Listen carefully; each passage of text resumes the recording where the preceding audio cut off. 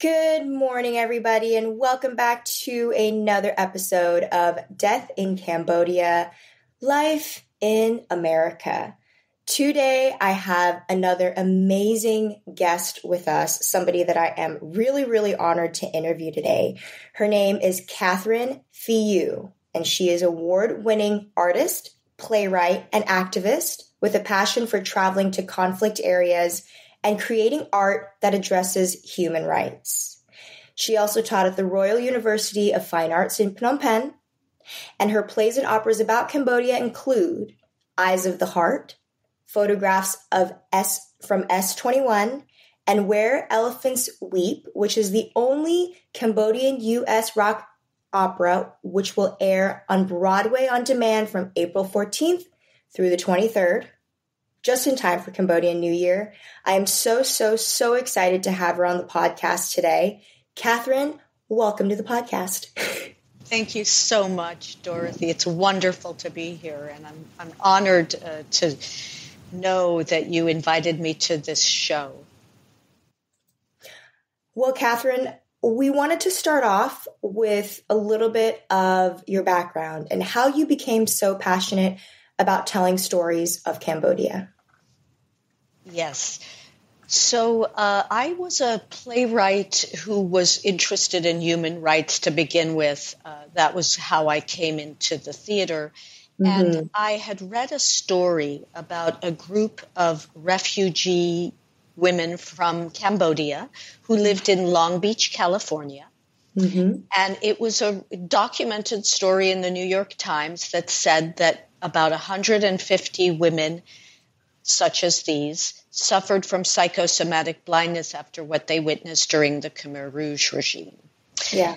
So I was attracted to many aspects of the story, certainly the mystery, and I began a very long adventure trying to understand more about the story. That brought me to Long Beach, California, where I met Dr. Hang Noor, who was one of the stars of The Killing Fields, and also some of the doctor, actually the eye doctor, who was seeing some of these women. And she described to me, I was in her office, how the women would come in and their eyes seemed to be working. The brain waves showed that the eyes were working, but they could not see. So from there, you can already imagine that the context of what was happening was very complex. And so I began trying to understand more about it, and I met a group of Cambodian women in the Bronx in New York. I live in New York City, so I went there, and it was called St. Rita's Refugee Center, and there was a woman called Sister Jean Marshall who ran the refugee center, and I met with a group called the Cambodian Women's Group, and I started listening to their stories, and that took me on a kind of exploration that lasted for many years. And I listened to what the women were telling me, and I also had a remarkable person called Davin Hun, who was a caseworker at the refugee center, and she was my interpreter and my translator and also friend, and we all became a group. We went on to do things together. And that's when I started to understand the context of Cambodia. And so that led me to eventually write the first play, which was called Eyes of the Heart. And it was a play that right from the start was certainly about Cambodia and the Khmer Rouge regime. It was also about culture clash, which was a big part of what I was seeing in the United States. And also it was about U.S. complicity, because it became very clear that the context of what had happened with the Khmer Rouge regime gaining power and doing what they did was set against the backdrop of the Civil War that happened in the 1970s. Right. There was the secret bombing of Cambodia by the President Nixon at the time and Correct. Henry Kissinger. And all of that led to an imbalance in Cambodia that created what was the Khmer Rouge. So all of that was deeply complicated to understand. I read and I talked to people. So Eyes of the Heart is a play that's about a woman called Tida San, and I imagined a fictional story based on all my research. And of course, that play is very meaningful to me. It was produced in 2004 by National Asian American Theater Company, and it was done in New York City to begin with. And I was able, by that point, you had mentioned the Royal University of Fine Arts. I had gone to teach in 2003, and I met a student there who I then got a grant for to come to New York to work on the project, and then also knew a woman in Lowell who was a Cambodian American who also worked on the project. So we were building community from the start. And then from there, I kept on hearing about Pol Pot, and it makes me want to cry because he was so tangible. It was like he was, even though he was referred to in a variety of ways, it was like he was just right around the corner, like behind the couch or something. And so I thought, I'm going to try to understand more about that. And that led me to talk a lot to Elizabeth Becker, who is one of the foremost people in terms of knowledge about the Khmer Rouge, not to mention that Elizabeth Becker went to Cambodia between 1975 and 79 when the country was closed and interviewed Pol Pot. So, she wrote When the War Was Over. And anyway, so she was so kind. She let me into her apartment and said, you can look at my papers. And so I wrote a play called Silence of God, which is about Pol Pot, but also about an American journalist.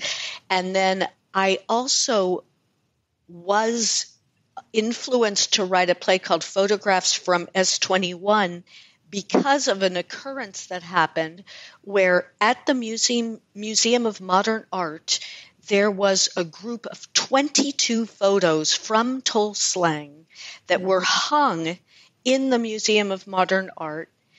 And I had heard about it, and it was one of the strangest exhibits because there was very little context surrounding these photos.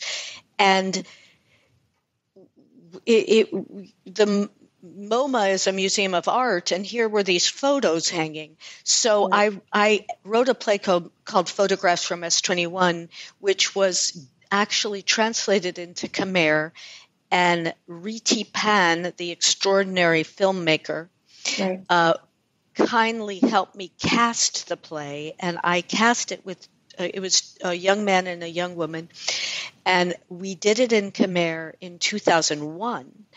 And that was my first time going to Cambodia.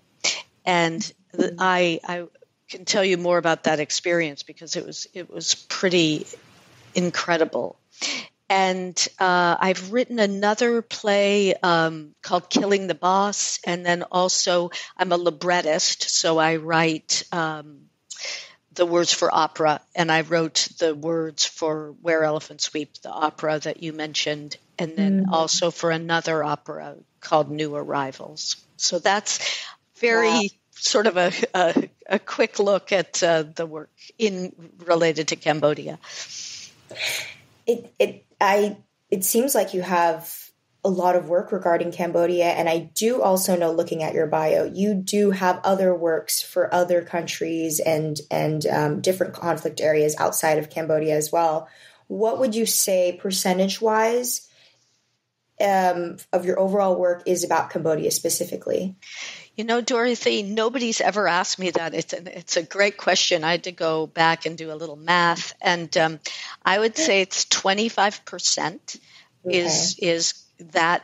But the other side is that I've done a lot of activist work related to Cambodia and human rights in the arts, which would be another kind of sidebar to what I've done. Right.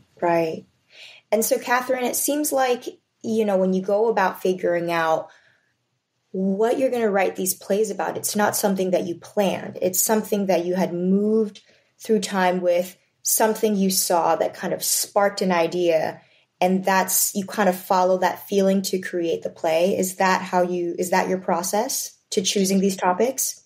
Very well said. Yes. It like a peeling an onion. One thing would lead to another, which would lead me to want to understand something more. Or I've been inspired by so many Cambodian people, some Cambodian and some Cambodian American or Cambodian French, and they have guided me. They have been guides in terms of my career and my trajectory as a human being, more importantly. Mm-hmm. Yeah. It's really incredible that you've been putting all this work towards highlighting Cambodian stories. I remember in our pre-interview, you talked about being a child of immigrants yourself. And I wanted to ask you how you felt that shaped, or if it even shaped, the topics that you're passionate about today. Yes, it did, in the sense that my mother is from Algeria and my father is from the center of France. And by circumstances that were interesting, to say the least, I ended up in San Diego, California. And so French was my first language, and I was an outsider, and we all were. We're 4 siblings total. And to make matters also, another tangent of it is that we would go to Mexico and camp for long periods of time. So I immediately saw the border, and I saw the difference between one side and the other. And then I also just knew about the political situations that had happened for my parents in terms of my grandfather on my dad's side fought in World War I and World War II. Oh, wow. And, so there was this canvas that made it clear to me very early that the world was a very complicated place. And so I was immediately kind of hooked in to that world when I started writing my first play with the Cambodian women's group at St. Rita's. Right. I really think that kind of background gives you the empathy and the eyes to look at the world in a different way. Definitely. Right. You mentioned, Catherine, that you went to Cambodia and for the first time, and I wanted to ask you how that experience was. And what part of that trip you felt like really inspired certain parts of your future plays? Right. Well, I had already been writing about Cambodia for I think maybe almost 10 years.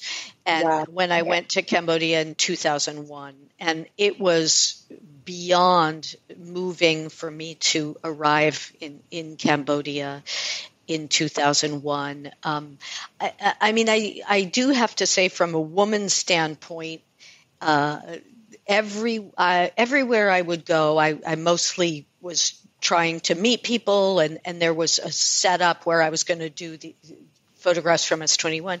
Everybody would always ask me, "Are you alone?" That was the very first question that everybody would ask. And at the time, I thought, "Oh, that's interesting and strange. Why? I don't know why they're asking me this." But it was very deep. can't explain it. It was just profoundly moving for me to go to Cambodia.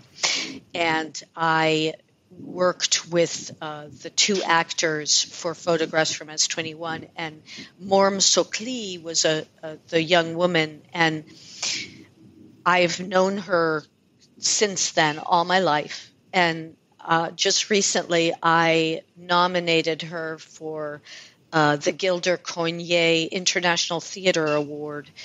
I am so moved by people like her. She's a survivor of the genocide, and she was one of the people that knew a traditional form of Cambodian spoken word theater, which is called poetry theater, which has about 50 different kinds of versifications and many, many ways of reciting the poetry. And she now still teaches at the Royal University of Fine Arts, passing on that tradition to other people. And so having that opportunity to do that play was just once in a lifetime, life-changing kind of opportunity. And the play was done in Phnom Penh in a production where after the production, everybody would stay in their seats. Nobody would leave. And it taught me that sometimes theater can create a kind of zone where people are allowed to speak and or inspired to speak in a way where when things are highly charged, they don't have the feeling like they brought it up, or that they are responsible for the subject matter, and that they can allow themselves. And my plays are always plays that are not message oriented. They're stories, and they leave a lot to the audience to imagine or interpret. So I remember afterwards an audience member asked me, well, what is your point? What are you trying to do? And I said, what do you think I'm trying to do? And from there, everybody was able to discuss it. So, yes, that was one of the things that happened on my first trip. And of course, I went to Angkor Wat for the first time, and that was the Bayon remains for me one of the most magical things I've ever seen. And I'm a huge fan of Cambodian art, and I think that's one of the reasons why I'm so excited about Where Elephants Weep 2024, is that all of this journey is about sustainability and how to actually make things homegrown and create something together. Mm-hmm. A few points on what you just mentioned. So I know in the beginning you mentioned that everyone was asking you whether or not you were there in Cambodia by yourself. I remember my first time in Cambodia. I was with my family in middle school in 2002 or 2003. So not much longer after you had your first trip. We had a big family trip, and my father actually had to hire security guards to be with us at the time because of how he felt the country was not yet in a place where he felt incredibly safe enough for us to kind of wander. So when people were asking you whether or not you were alone, is that what you were kind of alluding to, in that the country was still in development and in healing of what happened? Yeah. Yes, I think very much so. Yeah. And also, I have to say, I've been to Iraq, and I've been to all over the world for my playwriting work, and it's also something. It has something to do, I think, with being a woman traveling alone. Yeah. Yeah. I loved how the second point then you described how plays you're never trying to send a message, and you're always trying to use the story as the kind of template instead of a message towards the people. And that allows them to, it allows a more tender, sensitive way to bring up a topic that allows the audience to interpret something rather than being aggressive about it. And I'm sure that's the way you always have to approach a lot of these plays, because we are discussing something that is still very much raw for a lot of these refugees. And I'm assuming then that's always going to have to be the standard when it comes to talking about topics very, very sensitively, that it has to be kind of in a story format so that it is easier to digest. Right, Catherine? Yes. Right. And character driven. So, right. So these are stories about people. And sometimes I don't actually know what's going to happen myself, because the character, in Eyes of the Heart, it's the eye doctor is a white person, and what happens between her and the so-called blind woman is surprising, and yeah, so. And when you formulate these stories, Catherine, I'm curious, how do you go about formulating them? Is it something that you the storyline, is it something that you research and interview other people, and then you come up with a storyline that is similar to what you have seen? Or is it a storyline that you allow yourself to be imaginative and that is it? I guess what I'm trying to understand is there a purpose to the storyline that you have created, or do you allow yourself to get creative and that is what it is? So, yeah, thank you. That's a great question. I think that I am trying to tell a story. In this case, I would say, with all of these stories that we're talking about, I spent so many years listening to people that I learned trends of what was happening historically. Okay. And so it's like sifting, if you're looking for gold or something, you sift through many, many, many things. Right. And you find the essence of what it is that you're trying to do. So they're created characters based on, like, almost like, if you look at a prism or like a kaleidoscope, actually, right. It's many, many different aspects of things that are kind of artistically created in a character.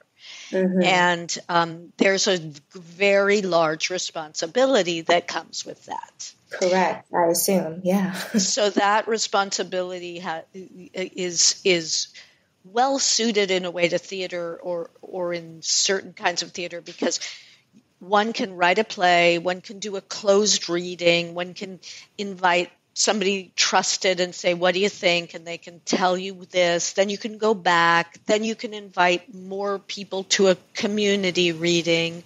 You can kind of build it in a world where you are it's not that you're writing the story together, because that's not, there is that expression, too many cooks, you Right. don't, but that you're kind of growing it. Mm-hmm. And then you are feeling at the end that it is a responsible act. Mm-hmm. Mm-hmm.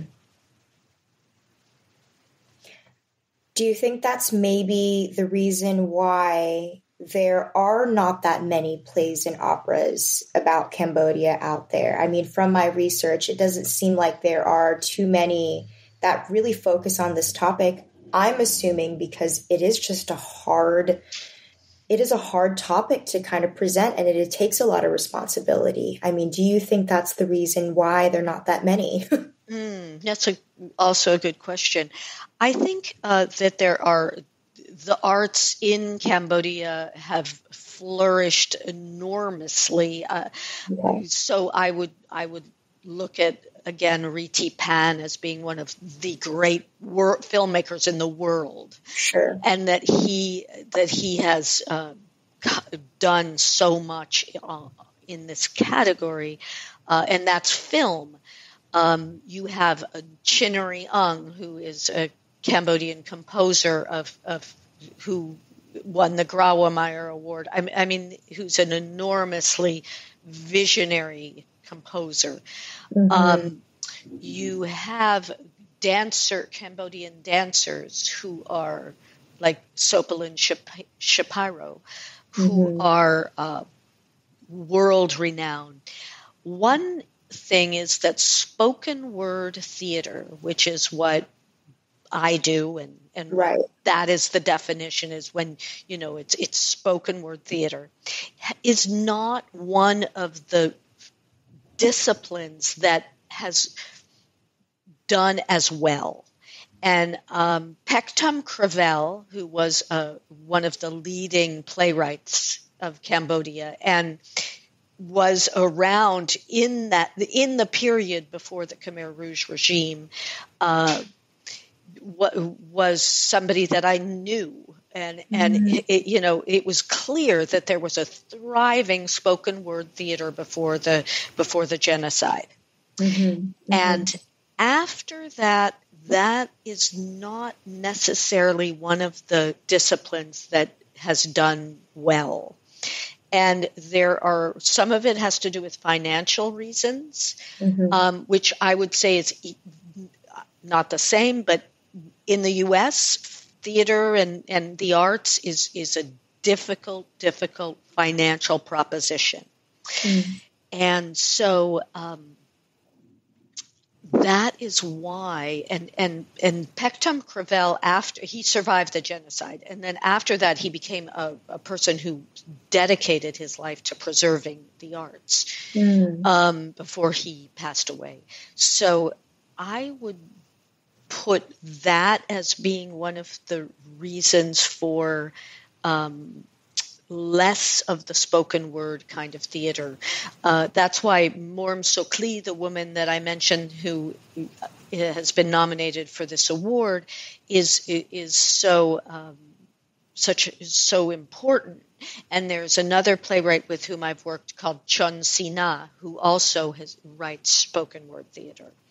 So those are some of the reasons. I also think that writing about the kinds of things that I write about, it's not. I think if you saw one of my plays, you'd enjoy it and you'd see the story, and but it's not perhaps entertainment. Right. Whereas I would say, and that's why I'm excited about Where Elephants Weep being on Broadway on demand, that it's very meaningful and important. It is entertaining because there's dance, there's a Cambodian rock and roll band, and in fact, the Cambodian rock and roll band was way before, it was a long time ago. And so Sophie, I think, the composer, feels like, well, we were on the forefront of a lot, and there's rap in it and stuff. So all that to say that the combination of music, dance, and spoken word there is really exciting.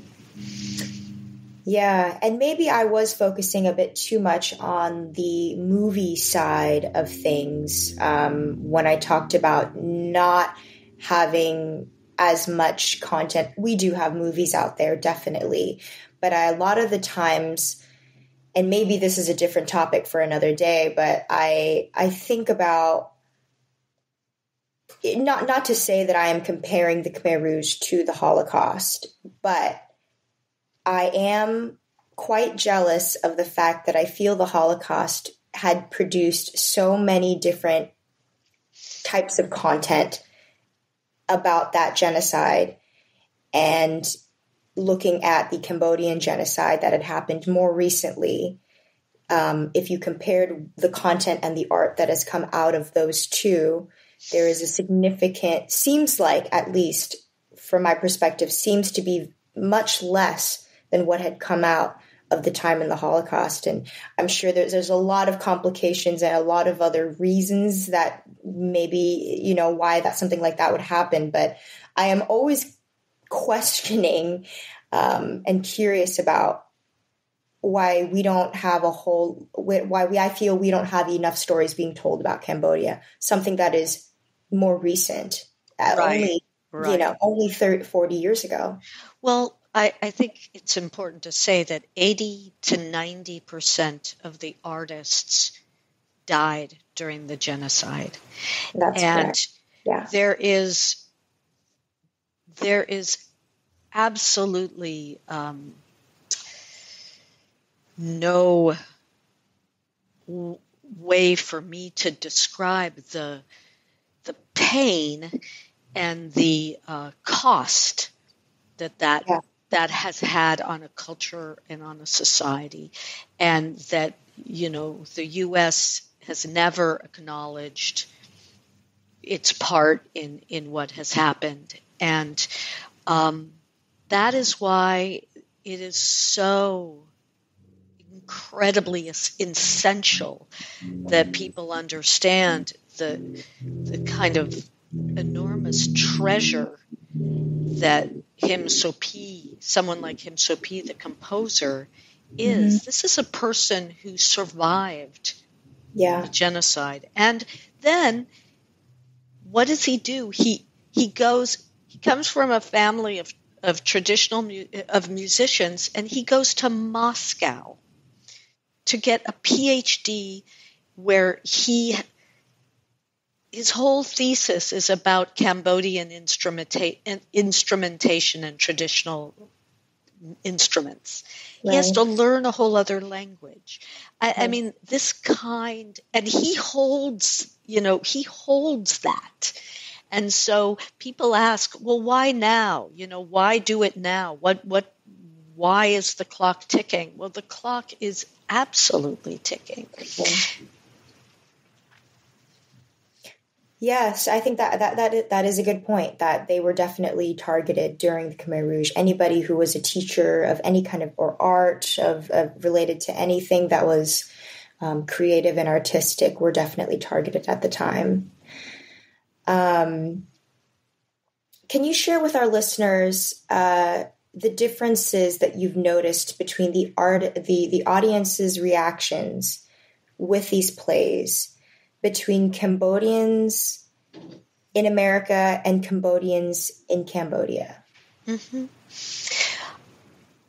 I think when the audiences came to see Where Elephants Weep, it was a big event. It was at the Chenla Theater, which is a very large venue. And I think we had 6 performances, and they were immediately sold out. And we had to add a 7th one. It was just a clear indication that this was something that was very interesting to a lot of people. And there was a lot of, the reactions were a lot of there was a lot of surprise, a lot of pride, a lot of, there were many famous Cambodian performers, such as Yang Sitol, who played one of the lead roles, and then also a lot of dancers, and then the Cambodian rock and roll band, and the tradition. There were, I think, 27 traditional instruments that were being played by musicians. So I think that that's incomparable to what might happen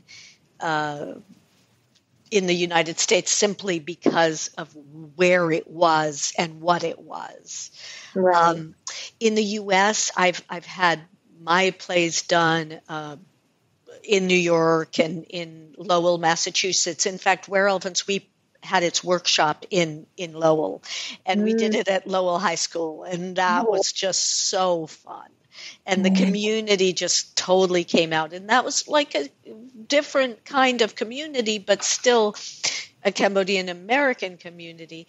Often when it's not in a community that's solely Cambodian American, I will hear a lot of things about the refrain of, we had no idea, we did not understand, we've always, a lot of interesting things like, I was growing up and I would hear about it and I would see the calls for help, and I wondered and I wanted to help.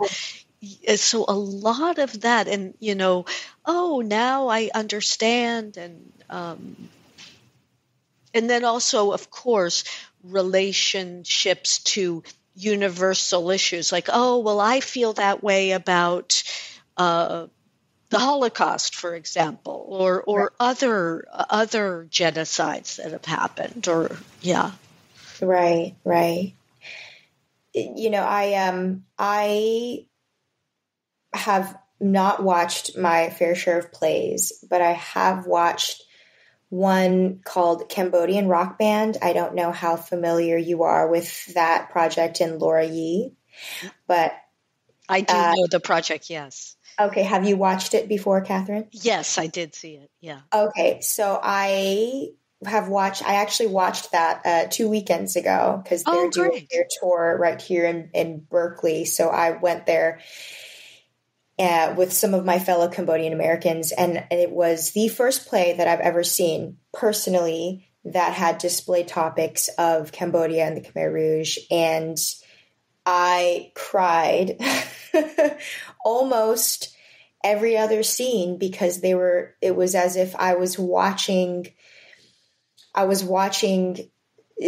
something so close to home, something that was describing a storyline, but something that was kind of poking at topics that I had personally felt as a child, or what my dad must have experienced during the Khmer Rouge. And it was very incredibly healing to see something like that on stage. And I can only imagine that the rest of your audience must be feeling in some way that spark of healing, even if it's for the first time.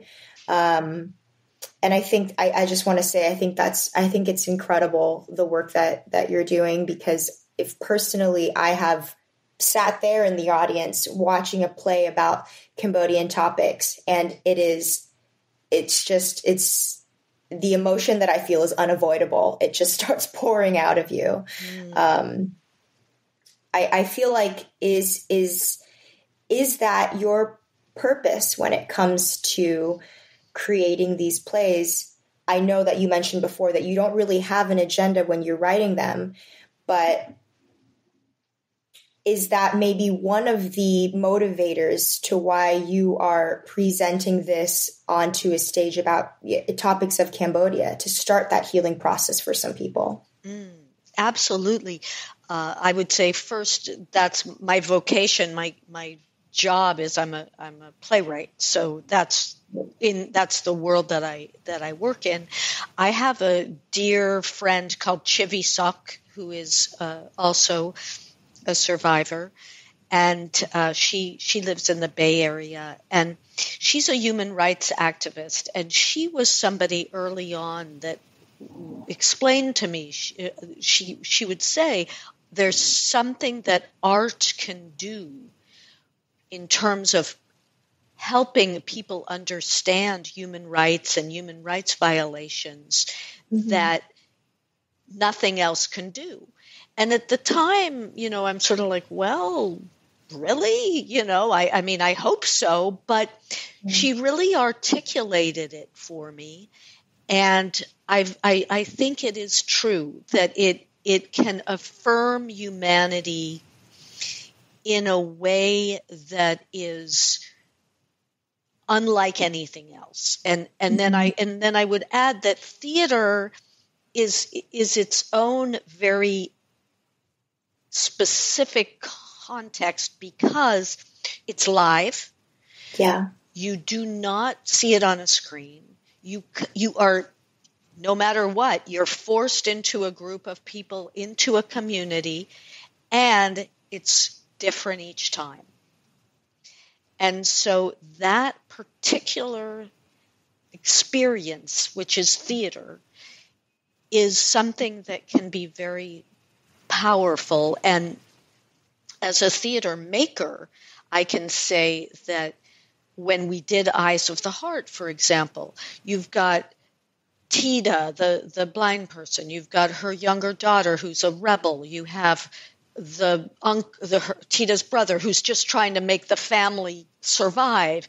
You have the eye doctor who's just on some level a great doctor but clueless, And then you have the actors who are all just trying so hard because actors are so wonderful to understand, And then you've got the director who's trying to help me, the playwright, and the actors. And all of that together is like such an enormous sum total, and all of that energy comes together to make something that is unpredictable.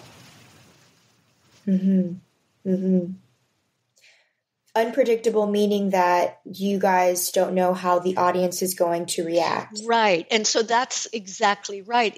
And then the last part of it is the audience. It's almost like, it's this cube where you have to get them and you have to click it all together, and and that's where empathy comes from, and that's where grace comes from, and that's where emotion can come from, because it's like a gift, if it works out well. It's like, here it is, and what are we all going to do with it? So. Yeah. I will attest to that because,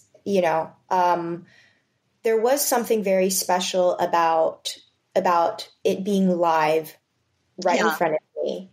And then also something very special about sitting next to people who I also saw were crying with me. Right. The fellow people that I was with, who are big people in the second generation Cambodian American space, but also behind me, I heard, an auntie, what it seemed like, and a grandmother over there who came dressed in traditional Cambodian clothing, also tearing up and also tearing up. And it was something that I don't think I would experience in a movie theater setting, or definitely not in the comfort of my own home by myself.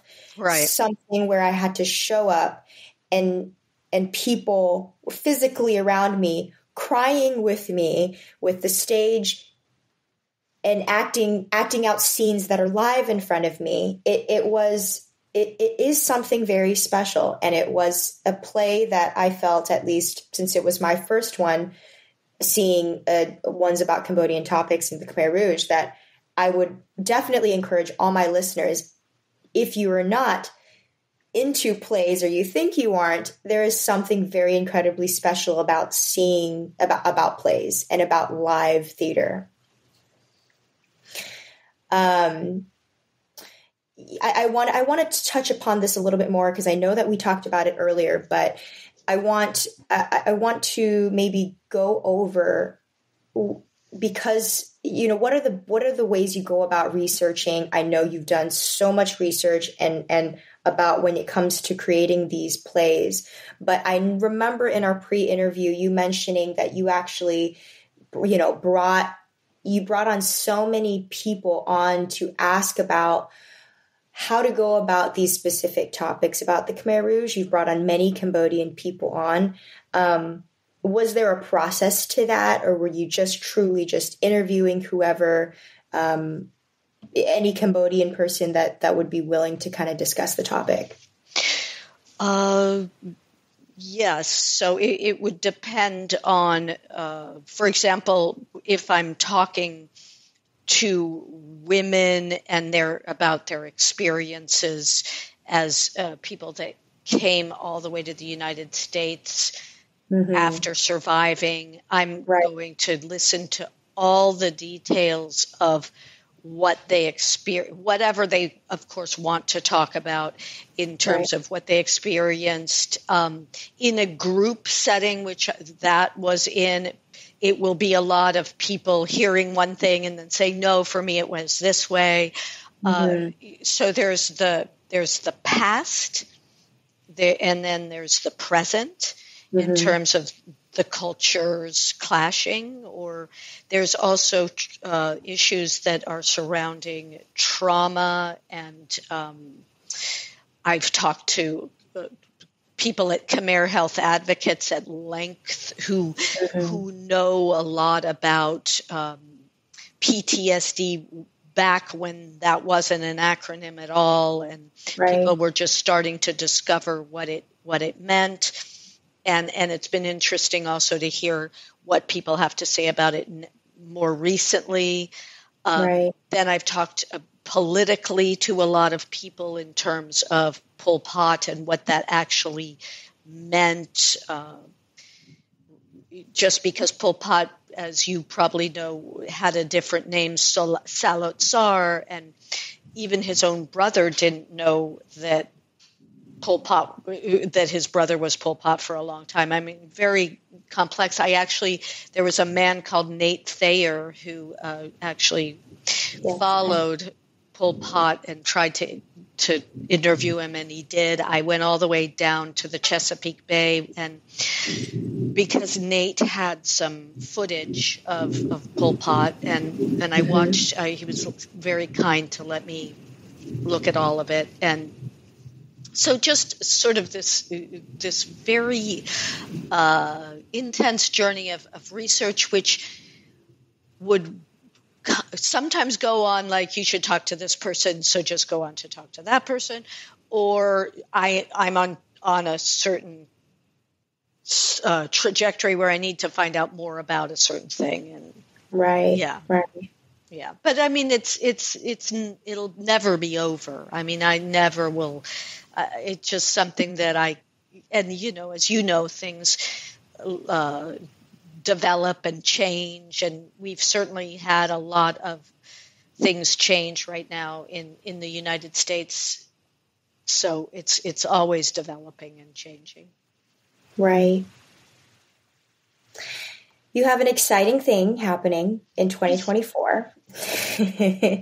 As I just encouraged everybody who has never watched a play or don't believe that they're a play person, something that you should definitely check out is the Where Elephants Weep revival that is happening in 2024. Right, Catherine? Absolutely, yeah. And for right now, what's exciting is that starting on April 14th on Broadway On Demand, one can watch the capture of the production that I described in Phnom Penh, because it was actually filmed for television.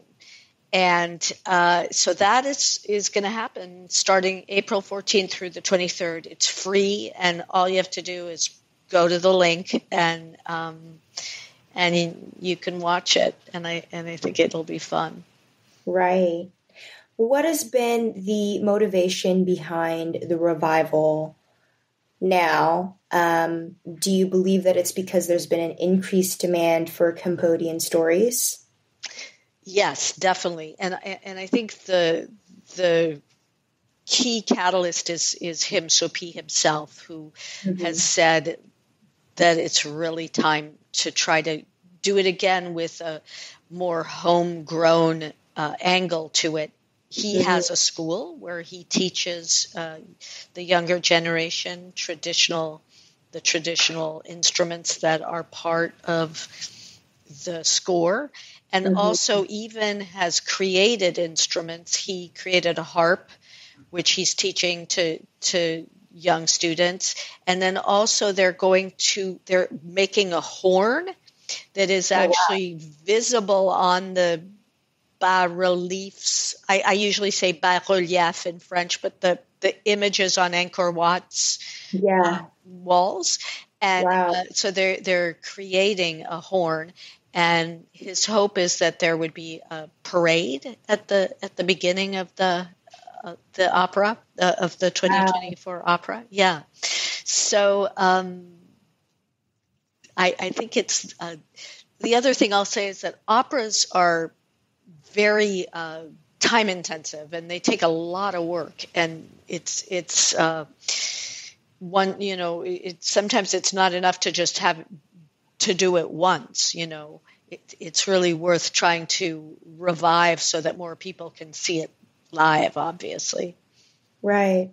And I know that you mentioned it's this play that incorporates over, I believe you said 27 traditional instruments. Is that right? Yes. Cambodian instruments. I think that's just incredible. And I know that a lot of this kind of revival to do it now, I'm assuming, has to do with the fact that it's hard to find people to play these traditional instruments. Is that correct? Yes. In fact, Him Sopi's brother was in the traditional orchestra of the opera, and sadly and there were 6 musicians then to play 27 instruments.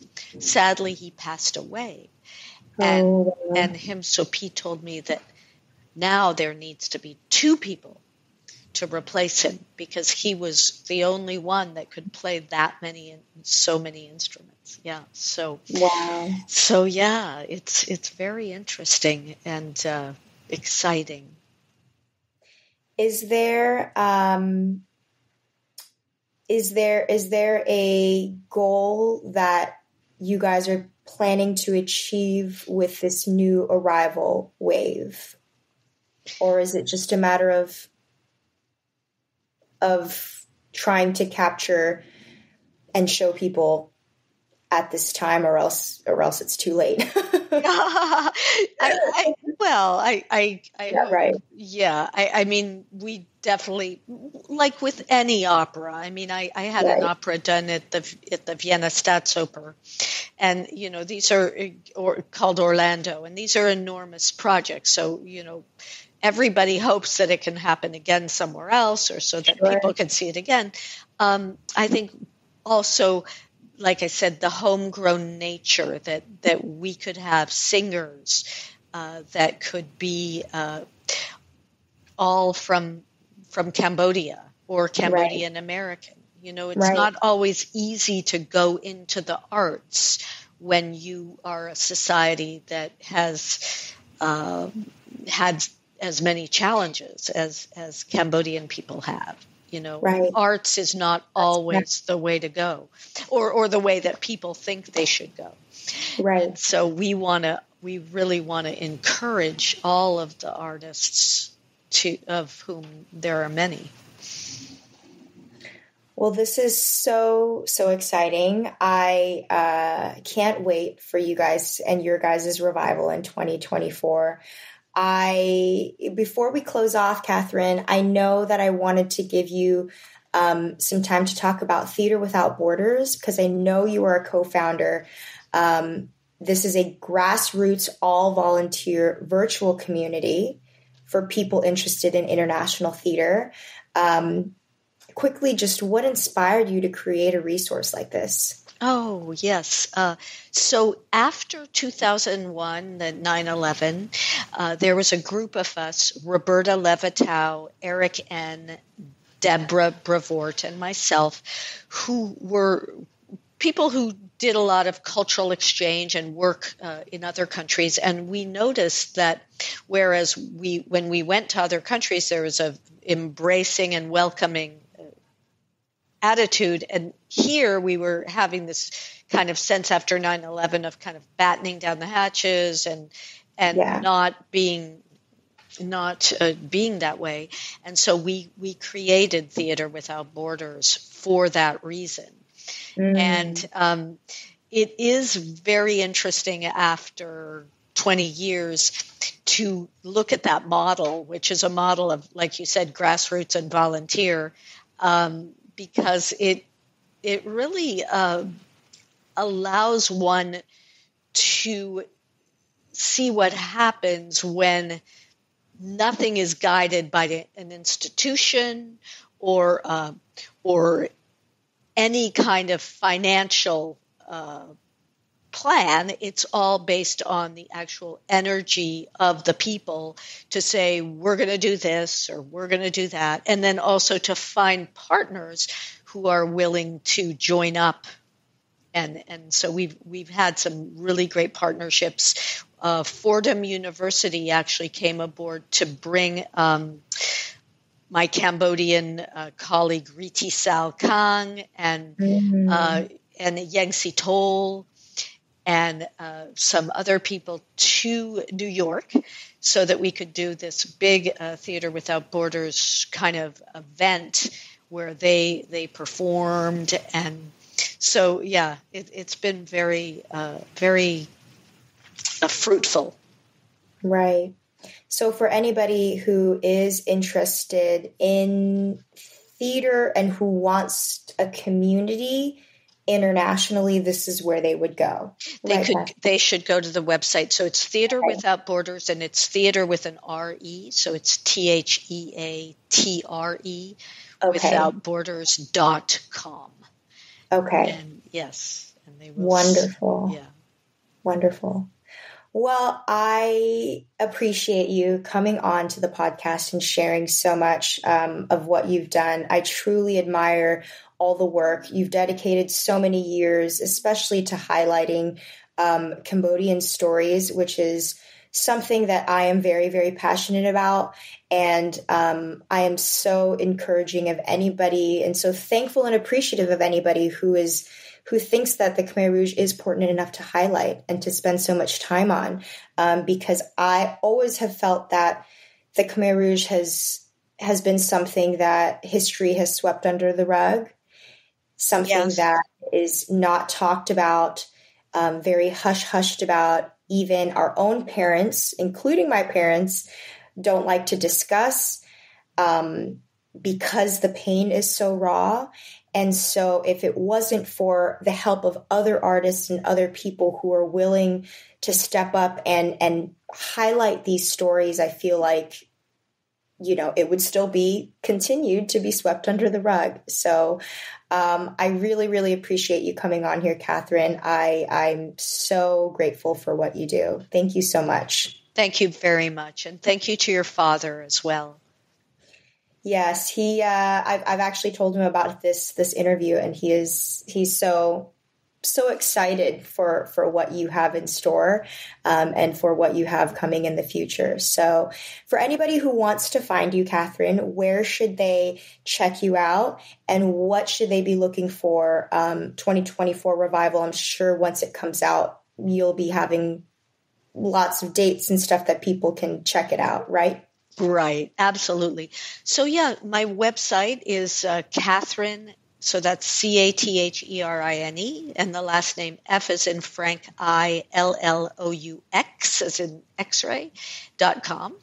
And that would be a good place to look. And then also I will be posting, and maybe Dorothy, you can help, the Broadway on demand link, which makes it very easy to go to that, and then subsequently finding out more about the revival in 24. Sounds great. Well, our listeners will definitely be on the lookout. Again, thanks so much, Catherine, for being on with us today. Thank you so much.